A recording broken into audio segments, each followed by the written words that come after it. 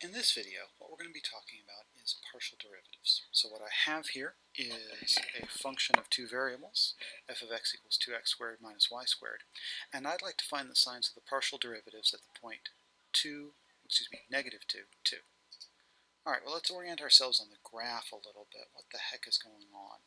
So, roughly speaking, we are somewhere around here. So negative 2x, negative 2y. And we're thinking about what happens as we move first in the x direction and then in the y direction. So let's think about this first. We are increasing x. So if you want to think about it, that means we are following this line right here. And we're thinking about what's happening to our function. Well, our function is decreasing. And since our function is decreasing, we would expect the sign of this partial derivative to be negative. On the other hand, if I decide I want to be moving in the y direction, I want to increase y, it's like I'm following a line that looks like this. And as I move along the function in that direction, it looks like my function is increasing. So I expect my partial derivative with respect to y to be positive. Alright, once we've done that, let's actually estimate both partial derivatives using h equals 0.1. So at this point, if you're not familiar with it, look in our textbook about the definition of each of these partial derivatives so you can say, that's where the h comes from. We want to estimate first off f sub x at negative 2, negative 2.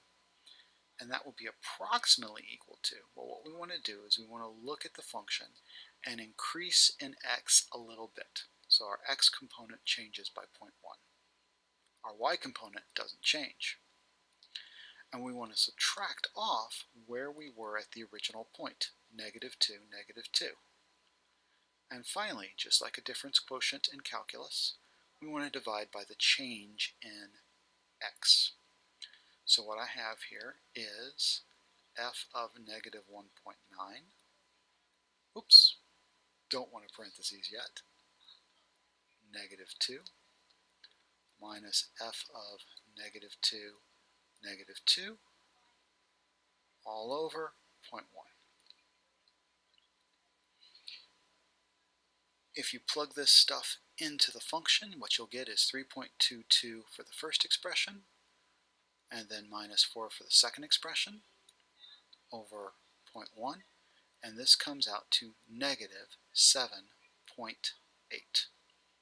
So we think of our function decreasing at a rate of negative 7.8 as we move in the positive x direction.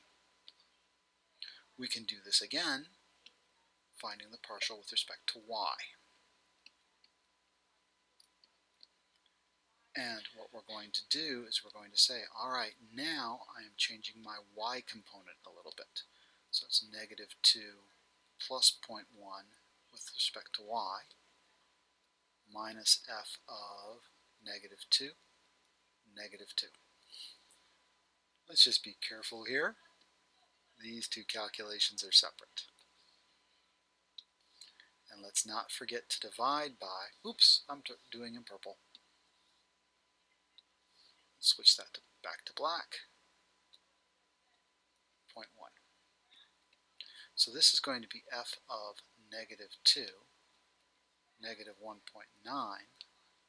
minus f of negative 2, negative 2, all over 0.1.